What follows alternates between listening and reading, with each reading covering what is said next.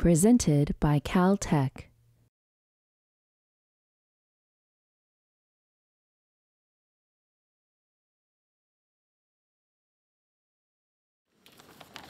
Good evening. My name is Tom Sofer, and I'm the chairman of the Division of Physics, Math, and Astronomy. I always think of this as the best part of my job, getting to introduce the speakers who are going to talk about their exciting research that they do within PMA. And I'll tell you a little secret. The reason it's the best part of my job is I get to enjoy hearing about what the faculty are doing. Before I introduce tonight's speaker, I want to remind you that the next Watson lecture will be on November 19th by Woody Fisher, the professor of geology, and his talk will be entitled Photosynthesis, a Planetary Revolution. Tonight, it's my pleasure to introduce our speaker, David Shea, who is an assistant professor of physics. David works in experimental condensed matter physics. He received his bachelor's degree from Stanford in 2003 and his PhD from Princeton in 2009. After a postdoctoral appointment at MIT, he joined the Caltech faculty in the fall of 2012. David explores phenomena in the strange quantum world. He studies materials that exhibit unusual properties as a result of subtle collective properties of quantum fluctuations. David created tremendous excitement in the world of condensed matter physics when, as a graduate student, he discovered the first topological insulator. This is a material that in bulk is an insulator, but on its surface is a conductor. Aside from its fundamental significance for physics, this work holds the promise of revolutionary technological advances. David has built an exciting research program here at Caltech to explore and understand these exotic quantum states of matter. In addition to his superb research, David is an outstanding teacher. After his first quarter teaching the junior level quantum mechanics course here, I received a note from one of the students in his class explaining what a wonderful teacher he was and pleading with me to ensure that he continued teaching the course. I won't tell you what the outcome of that was. David is also committed to bringing the excitement of science to local schools. He and his group teach an interactive class at Pasadena High School on leading trends in science, emphasizing how the concepts that students are taught in the classroom are applicable to solving current important problems in science. Tonight, David will describe his research in his talk entitled Quantum States of Matter in Crystals. He will take questions informally after his talk. So after his talk, those of you who have questions, please just come down to the front and talk to him. Okay, with that, let me introduce David Shea.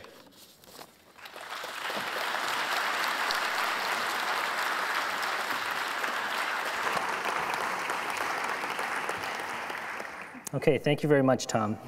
And let me first say thanks to all of you for deciding to take a night off from your regular activities and take an hour to learn about quantum states of matter in crystals. So state of matter, or equivalently a phase of matter, is a concept that is used to describe what happens when a collection of particles comes together.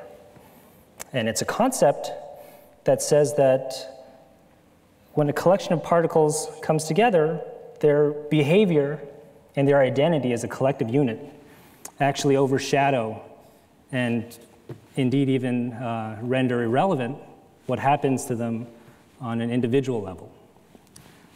Just like groups of people can form communities and cultures, the sum of the behaviors of people that comprise this culture often creates a collective identity that becomes independent of what goes on at the individual level. People as part of a culture can come and go, live and die, but the concepts that underlie the community and the culture stay timeless and indeed transcends the happenings on these individual levels. So just as people can form different types of cultures, groups of particles can form different phases of matter. And perhaps this fickle nature of particles is nowhere better illustrated than a scene from the Alaskan Bay.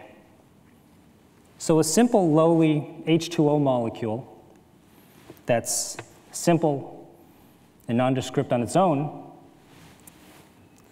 when bonded together in large groups, can form phenomena as strange and as different as that differentiates the water that flows in the pools of the bay, to the structures that are rigid and strong enough to reach up into the skies, to the ethereal clouds of vapor that you see in the background.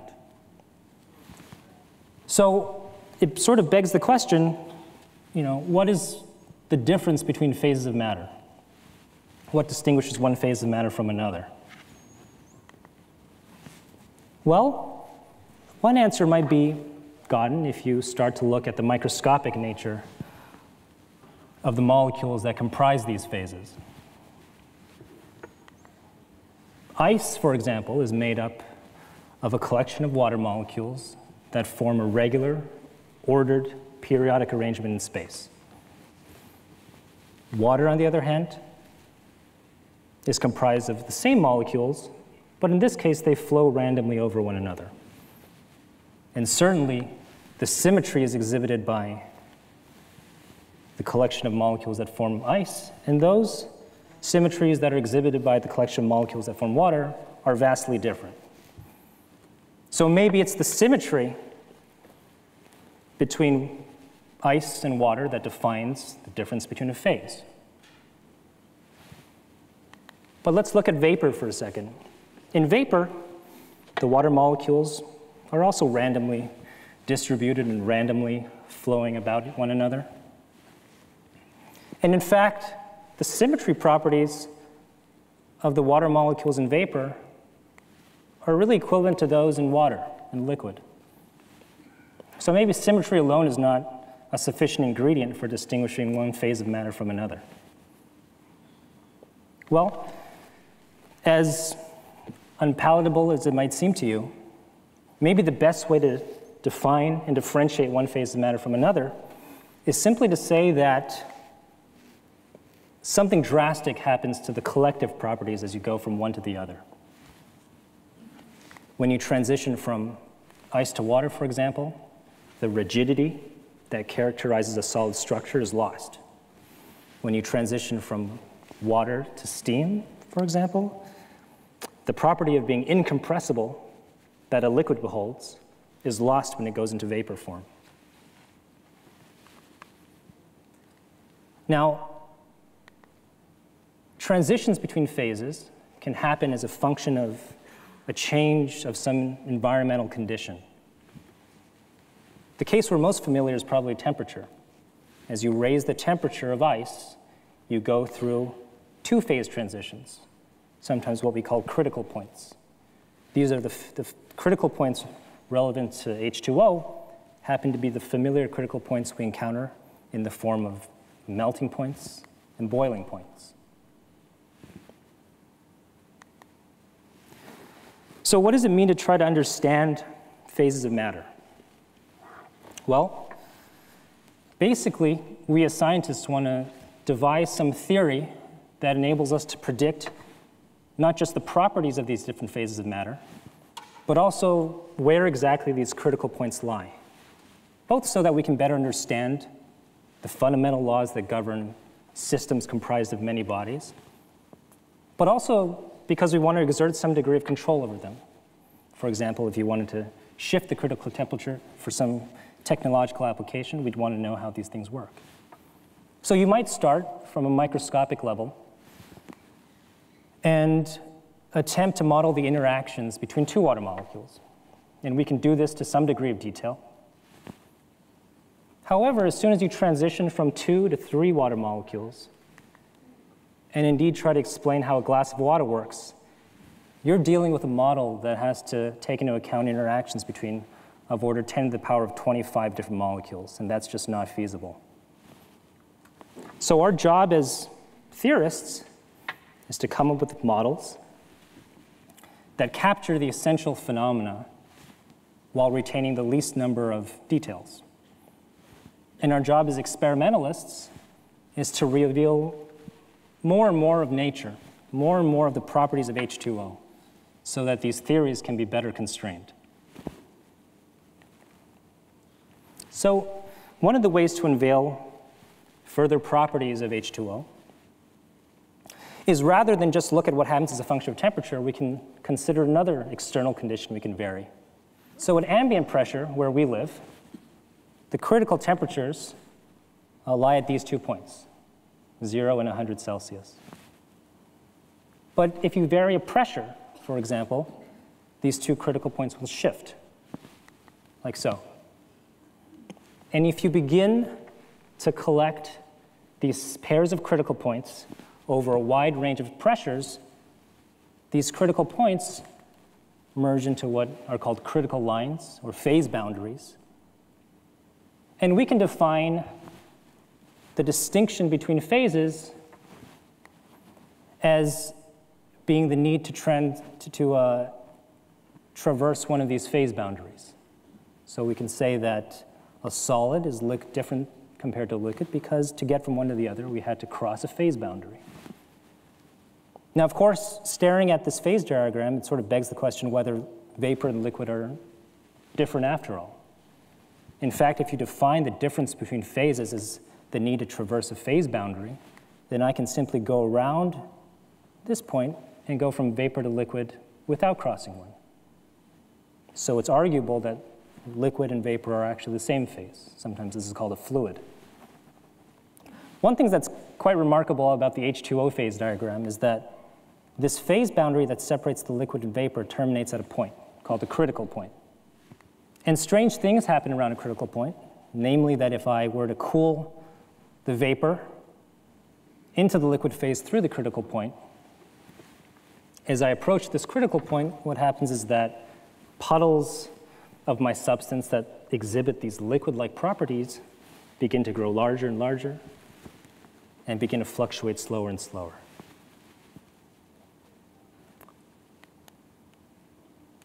Now,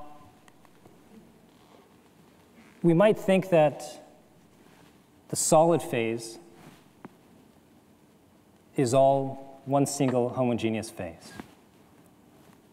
However, if we consider properties in addition to things like rigidity, in fact, if we look at solids with X-rays, or we take dielectric measurements, for instance, what you find is that the solid is actually broken up into very many pieces of different phases. And in fact, ice is not as simple as you might first think. In fact, there are many phases of ice.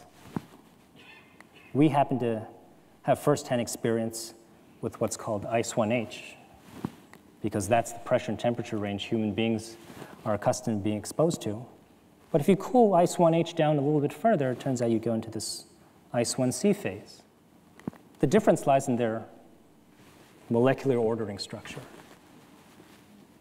Here's a schematic of what ice 1H looks like at a microscopic level. The water molecules arrange themselves in this hexagonal pattern, which gives rise to the six-fold symmetry of the common snowflake. Ice 1C, which is realized at a slightly lower temperature, crystallizes in a cubic structure. So if one day the Earth's temperature dips below our current comfort level, we might see square or cubic snowflakes raining down from the skies. So phases of matter, you've seen already, can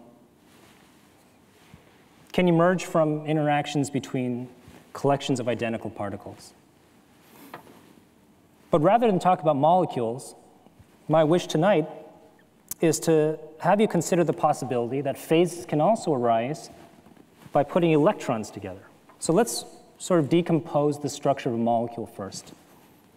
The H2O molecule is made of oxygen and hydrogen atoms. And each atom is composed of a positively charged nucleus around which negatively charged electrons orbit. The electron has both a negative charge. However, it's got another property called spin, And you can think of spin as an intrinsic magnetic moment with a north and south pole that's attached to every electron. And this spin can either be oriented up, with north pole up and south pole down, for example, or it can be oriented down. There are two possibilities that the electron spin state can be in. And that'll become important as this talk progresses. So let's consider ripping electrons off molecules and putting them in a box and asking what happens to their collective behavior. Do they form interesting phases on their own? And right away, you can probably say, hey, if I take electrons and put them in a box, they all have negative charge, so they're all going to repel one another. So they're just going to fly to the edges of the box, and nothing special is going to happen. And that's absolutely right. However, if I can convince you that of this somewhat artificial situation where I've embedded a collection of electrons in a homogeneously positively charged medium, such that the positive charge exactly balances out the negative charge, rendering the entire system neutral, then the situation is not so clear. In fact, it's known that at high densities, where you have a lot of electrons per unit area, the electrons can actually form a liquid phase, much like water molecules form a liquid water phase. And in this phase, sometimes we call it the Fermi liquid, the electrons are free to flow around one another. And the Fermi liquid is how we characterize the flow of electricity in metals, for example. Now, if you consider, rather than changing temperature, decreasing the density of the electrons in this medium, what was predicted by Eugene Wigner in the early 30s is that there's also a critical point. There's a phase transition that occurs. Oops. And this phase transition takes my electron liquid and crystallizes the electrons. So the electrons, in fact, form this triangular lattice. Sometimes we call this the electron solid or the Wigner crystal. And so this is sort of the first indication that electrons, like water molecules, can also undergo these phase transitions. So while this might seem like a somewhat artificial construct, embedding electrons in some gelatinous positive medium, it's actually been realized in the lab. Here's one of the ways it's been recently realized. What this group of experimentalists in France did is that they sprayed a sheet of liquid helium on top of some array of electrodes. And then they sprinkled electrons on top of that film of helium, like so. And they microfabricated a device that consists of a trap where these electrons can enter and exit from, as well as a reservoir that contains a large number of electrons. Okay. And by tuning the voltage between these electrodes, they can force the electrons to enter or exit this trap. Okay. And what this group can do is they can count the number of electrons that are in this trap, and at the same time monitor the energy cost of putting in an extra electron or taking away an electron. At the same time, you can theoretically model what happens to the energy needed to remove or put in an electron based on what the electron configuration is inside the trap. And from these kinds of measurements, they inferred that indeed at these low densities, the energy required to put in or take out an electron is consistent with the electrons in the trap forming a crystalline state. Now, there's a much easier way to create a system in which electrons swim in a background positive medium than sprinkling electrons on helium. And in fact, you encounter this situation in everyday life. This happens in crystals. You encounter crystals in the silicon chips that are inside your smart devices, the quartz that's in your watches, the copper wiring that transports electricity to your home, are all examples of crystals. And crystals, of course, are macroscopically neutral objects. The negative charge of the electron is balanced out by the positive charge of the ions that comprise the lattice of the crystal. Now, beyond those examples I just mentioned, crystals also come in different shapes, colors, forms, transparencies. They're really quite a sight to behold. Now, when you consider electrons flowing inside a crystal, things get much more complicated. Okay? Because rather than interacting with a uniform positively charged background, these electrons not only have to interact with one another, but they're constantly being bombarded by positive ions, by this lattice network of positive ions that make up the host. These interactions are very, very difficult to model. And in fact, a lot of the behavior of the electrons in crystals has to be deduced through experimental means. So the particular family of crystals I want to talk about today are a family of crystals belonging to the copper oxide family, or cuprates for short. Here are some examples of members of this cuprate family of crystals. Now, even though ostensibly they might look quite different, they all share one thing in common, which is that they're composed of these two-dimensional planes of square lattices formed by alternating copper and oxygen atoms. This I'll refer to as the copper-oxygen plane. So in this compound, for example, the copper-oxygen plane sits here, one sits here, in this compound, one sits here, here, here, and here. And the difference between these different members of the family is really how these two-dimensional copper oxide planes are stacked. Okay? Some of them might have different types of ions as intermediate spacers, but overall they share this common property of having two-dimensional copper oxide layers. To give you a sense of what these things look like, they grow as beautiful single crystals. This is probably a few millimeters on a side and fractions of a millimeter thick. And this has remarkable properties, which I'll show in the next couple slides.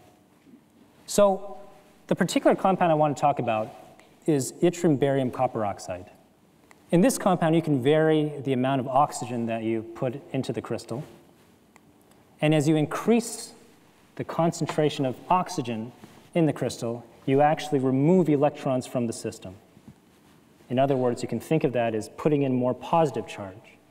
Okay? So as I increase delta, the concentration of positive charge increases. That positive charge we call holes, and hole doping refers to the level of positive charge that I put into the system. So I can create a phase diagram much like I did for H2O and ask what sorts of phases can emerge upon changing my hole doping concentration and my temperature.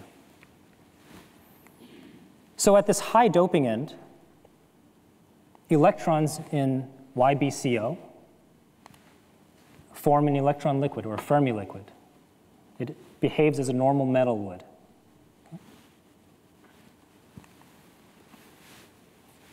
Physically, what's going on is that electrons that live in these copper-oxygen planes are free to flow about one another, much like water molecules do in a liquid. However, if you go to the low doping regime, a different phase is realized called the antiferromagnetic insulator. This phase, as the name suggests, is an electrical insulator. It doesn't conduct electricity, opposite to the case for the Fermi liquid.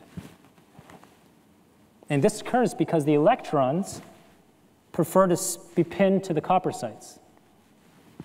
They don't like to move around. And in fact, if you start interrogating this compound with other probes like neutron or X-rays, you can actually discover that the spins that are associated with each electron form their own ordered pattern. And in fact, the directions alternate from being up and down as you go from one ion to the next. And this is a phenomenon called antiferromagnetism, or AFM for short. So what else happens in this phase diagram? Well, it turns out that in the intermediate doping range, when I'm right between the AFM insulator and the Fermi liquid, I encounter a phase called a high-temperature superconductor, or high TC superconductor for short. The properties of this superconductor are remarkable. First of all, if you measured the electrical resistance of this compound, you would find that below some critical temperature, which I call Tc, the electrical resistivity or the electrical resistance drops to 0. Exactly 0, not close to 0, but exactly 0. So it conducts the electricity absolutely efficiently. YbCO, I've picked in particular because it's the first member of this high Tc cuprate family where the transition temperature has exceeded the temperature of liquid nitrogen.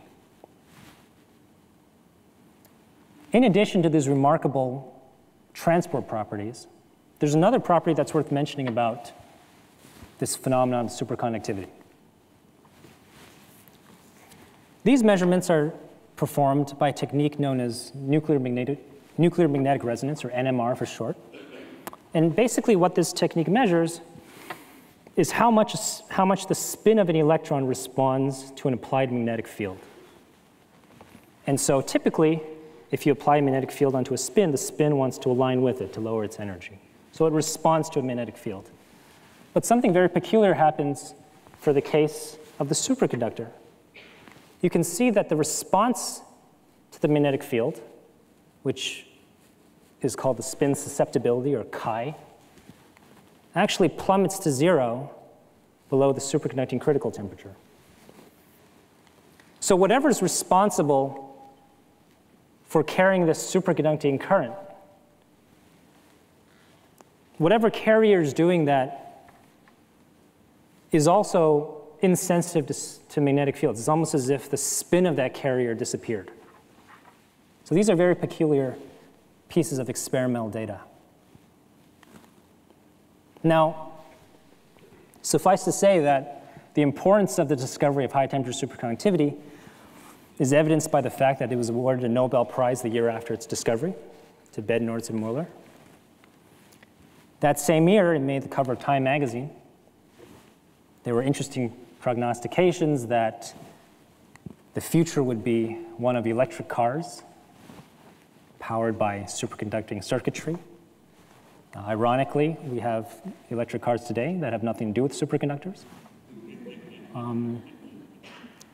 And of course, there's also perhaps the most obvious application, which is that superconductors can conduct electricity really well and maybe one day replace copper as the medium of choice for transporting electrical power from one point to another.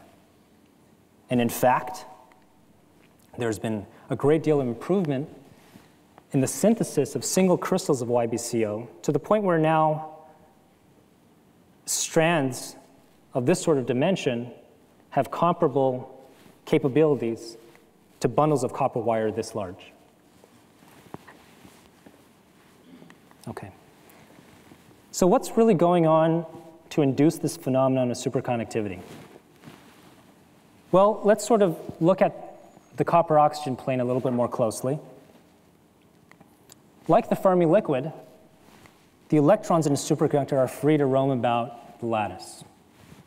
Okay, so let's focus on those for a second. But we also have a constraint that's been imposed by these NMR measurements, which is that the spin of whatever's carrying the supercurrent seems to vanish. And one way that can happen is if these electrons pair with spins in opposite direction. And so as a collective pair, the sum total of spins goes to 0. Okay. This phenomenon happens over large distances in the lattice, and it happens to all the electrons that are participating in superconductivity. Sometimes we call these Cooper pairs. Now, there's something very special about the way the spins are arranged in Cooper pairs relative to what your intuition might tell you. And to give you a little bit more insight into the strangeness of this phenomenon, I need to make a little digression and introduce a little game. Okay? So let's imagine that I've got a blue ball and a gold ball, and I put one under either of two opaque cups. Okay? Now, before I even open the cups and reveal the color of the ball, underneath each, you know that there are only two physical realities that are allowed. In one case, the blue ball is going to be on the left and the gold ball on the right. In the other case, the gold ball is going to be on the left, the blue ball is going to be on the right. And I'm going to designate these possible realities by the symbol psi. Okay. Of course, when I've revealed the color of the balls under the cups to you, immediately you can say that the reality had to have been this one. In other words, before I've shown you what color ball is contained in each cup, it was already in this reality. It's just that I didn't know it. This is something we call classical entanglement. By virtue of knowing the blue ball, I know that this cup has to contain the gold ball. And so in a way, they're entangled. And this is a very intuitive exercise. More non-intuitive is what happens when instead of a ball, you think about objects that are much smaller, where quantum mechanical effects become important. So rather than my two realities being blue on the left or blue on the right, what quantum mechanics tells us is that before we've opened these cups to reveal the color of the balls that they contain, the physical reality of the system is one in which the blue ball being on the left and the blue ball being on the right are both possible and are both in existence simultaneously. Sometimes we call this a superposition of the two states. Once we open one cup to reveal a blue ball inside, that immediately forces the other cup to contain a gold ball. And by virtue of that, we've forced the system into this reality. Sometimes more technically we call that the collapse of a wave function. But the important thing to take away from this is that before I had knowledge of which ball is in which cup, the system is simultaneously in both. And this is something that we call quantum entanglement. And so if I go back to this antiferromagnetic insulator, this is an example of something that's classically entangled. The reality, or my wave function, is described by saying that the spin on this ion points up, this one points down, and up, and so forth and so forth. In the Cooper pair that exists in the superconductor, on the other hand, the two spins are quantum entangled. In other words, the reality is that they're simultaneously in a state where the left electron is up and the right electron is up.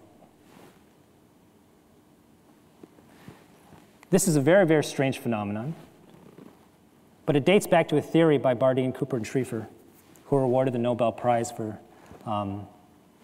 explaining this phenomenon.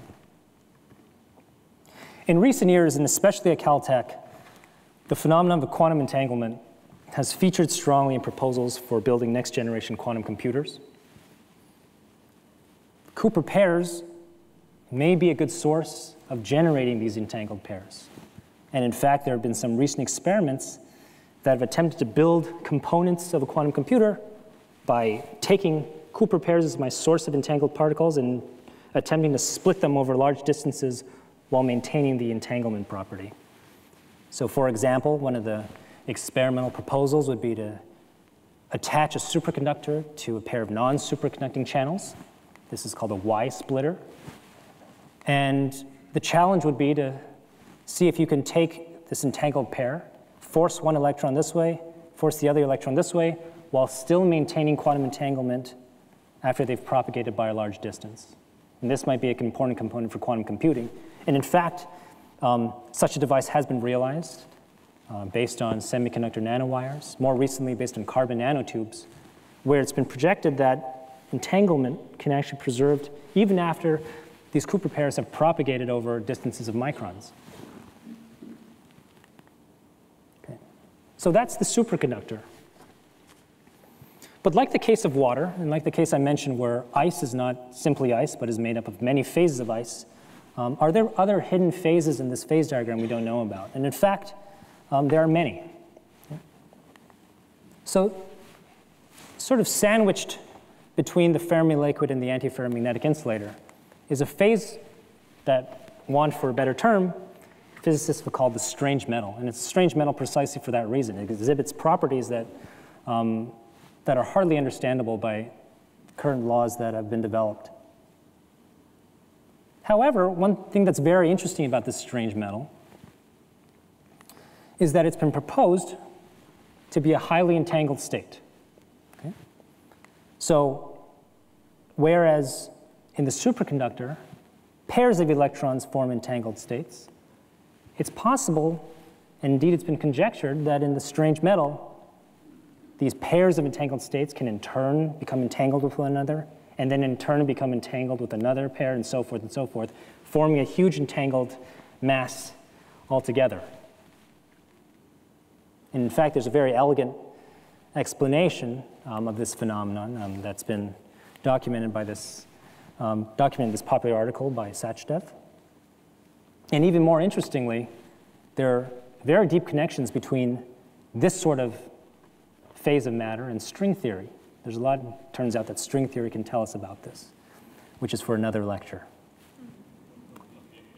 Now, one of the reasons why this might be true is because of the following suggestion, which is that if I continue these phase boundaries that mark where the strange metal terminates, and just pretend that the superconducting part wasn't there, then these phase boundaries would actually terminate on this zero temperature axis to a point. They look very much like they would converge. And this is something we call a quantum critical point. Much like the classical critical point I described in water, except that we call it quantum because it occurs at zero temperatures, where quantum effects are very pronounced. And remember how I told you that when you transition from vapor to liquid across the water critical point, these length scales for these liquid-like parts of your system become very large. In the same way, as you get near a quantum critical point, it's possible that the length scale over which entanglement happens becomes very large. And that's one possible explanation for this strange metal, but it's still under intense investigation. In addition to the strange metal, if you put your glance to the left, you encounter another very weird phase called the pseudogap. And I won't go into why it's called the pseudogap, but I will try to explain how this may be a phase of matter that's different from anything I've marked on the phase diagram so far. So in order to do that, let me say a few things about symmetry. So just like ice and liquid exhibited different symmetries, there's a possibility that the antiferromagnetic insulator and the pseudogap also exhibit different symmetries. And by virtue of that, they are classified as different phases. Okay, so let's think about one symmetry first, where I reverse the direction of all the spins. It turns out mathematically, if you just reverse the direction of time in your equations, that's equivalent to flipping the spins around. And if I do that, clearly I don't recover the state I started with. And so we say that the symmetry of time reversal, or the symmetry of spin flipping, has been broken in this system.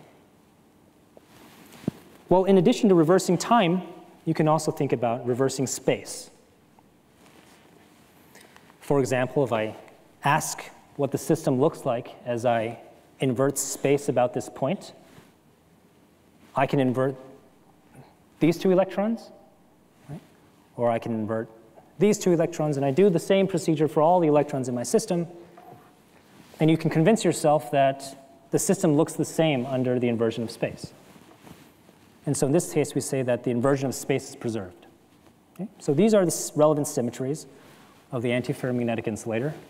And let me move on now to what happens in the pseudogap. So it's been proposed, it's not been experimentally confirmed, but it's been proposed that the arrangement of magnetic moments in the pseudogap phase looks something like this.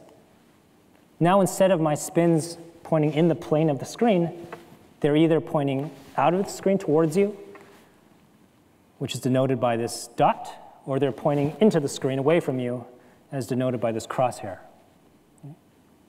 So take a second to convince yourself that time reversal symmetry is still broken in this system. if I reverse the direction of all my spins, it doesn't look like the original state.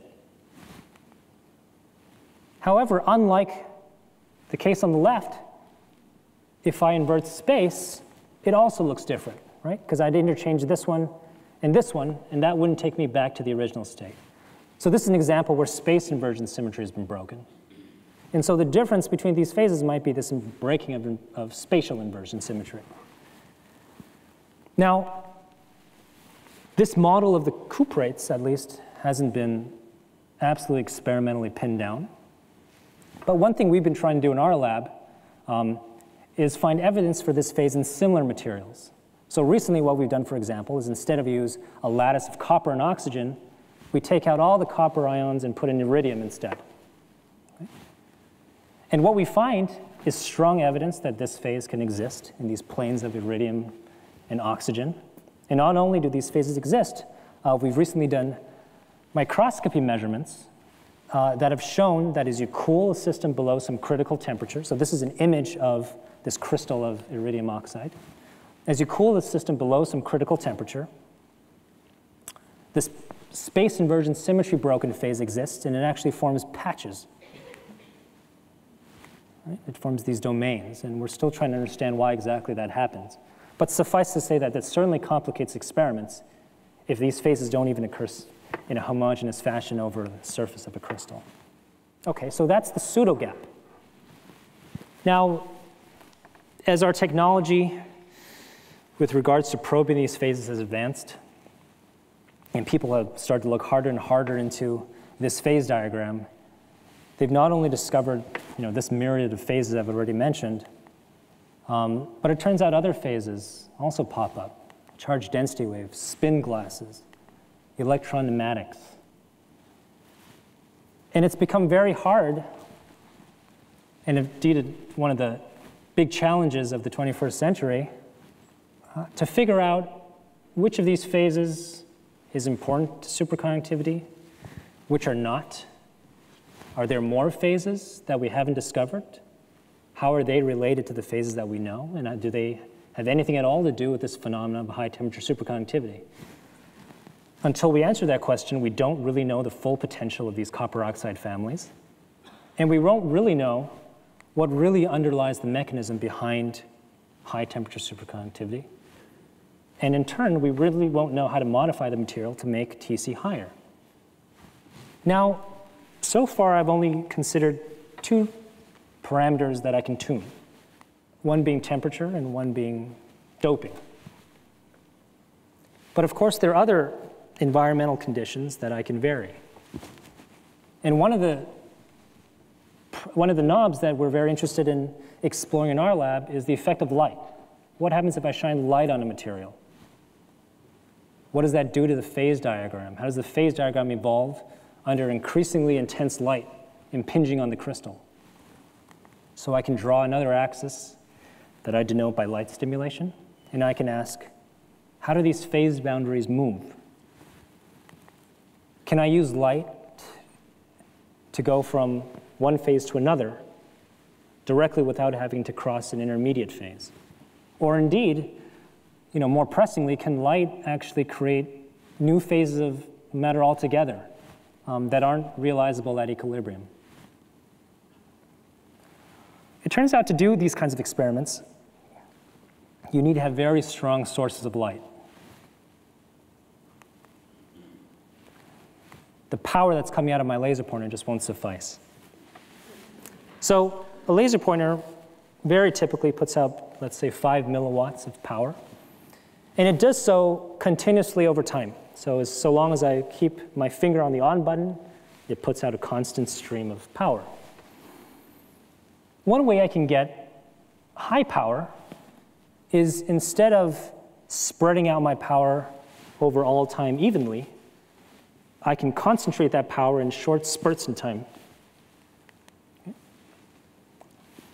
And indeed, if I make these intervals of time over which a laser is on shorter and shorter, you can see that all the power can be concentrated in these very short-lived spikes. In fact, commercially now even, you can buy lasers that produce this train of spikes with the duration of the spike lasting tens of femtoseconds or even shorter. A femtosecond is 10 to the minus 15 seconds.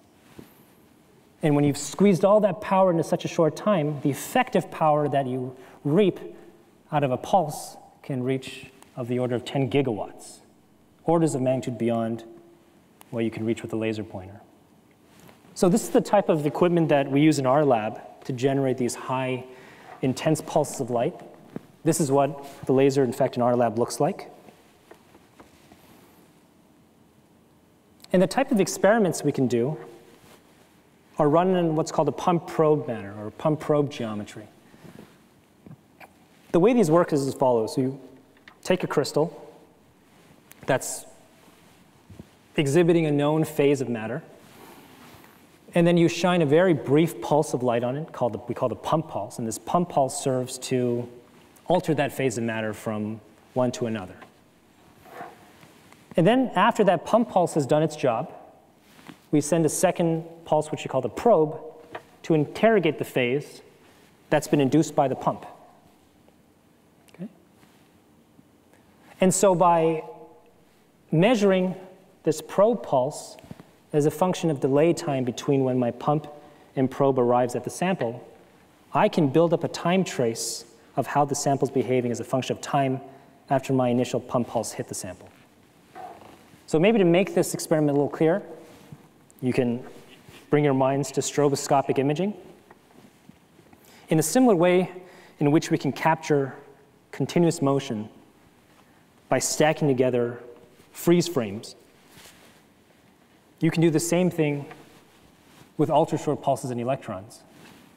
So this is an example of data we've taken in our lab showing the intensity of this probe pulse as a function of time after an initial pump pulse has done something to the sample.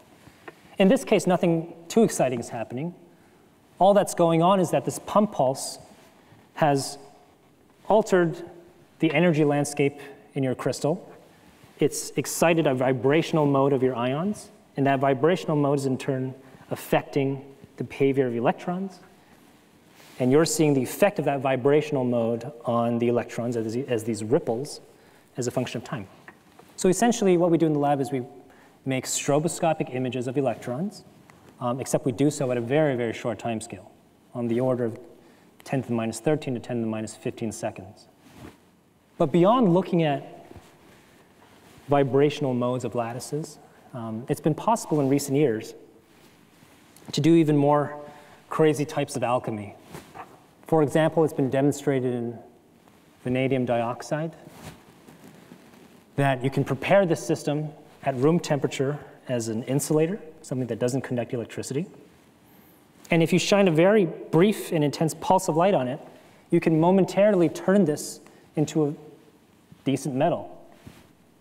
And this transition from insulator to metal is accompanied by a reconfiguration of my lattice symmetry. Moreover, it's been shown recently that you can take a member of this copper oxide family, which I've been talking about earlier, where the superconductivity has been suppressed, and by virtue of shining light on it, I can actually induce superconductivity to occur. So I can bring a phase of matter from a non-superconducting one to a superconducting one simply by virtue of shining light on it. And I think that's very remarkable. So throughout this talk, I have been discussing all sorts of electronic quantum phases that are realizable just by discussing compounds composed primarily of copper and oxygen. There's the rest of the periodic table to play with. And there's an infinite number of combinations that you can think to synthesize or in the lab or mine in nature. And the types of phases that these different compounds might host may be beyond our imaginations, and many may be beyond the current abilities of experimental techniques. So a lot lies at the horizon of this field. And one of the grand goals is to see ever deeper and deeper what kind of phases can arise and what they might be good for, both in terms of telling us about the fundamental laws of many particle systems and also in terms of what they can do to advance technological applications. So let me bring you back to slide 1.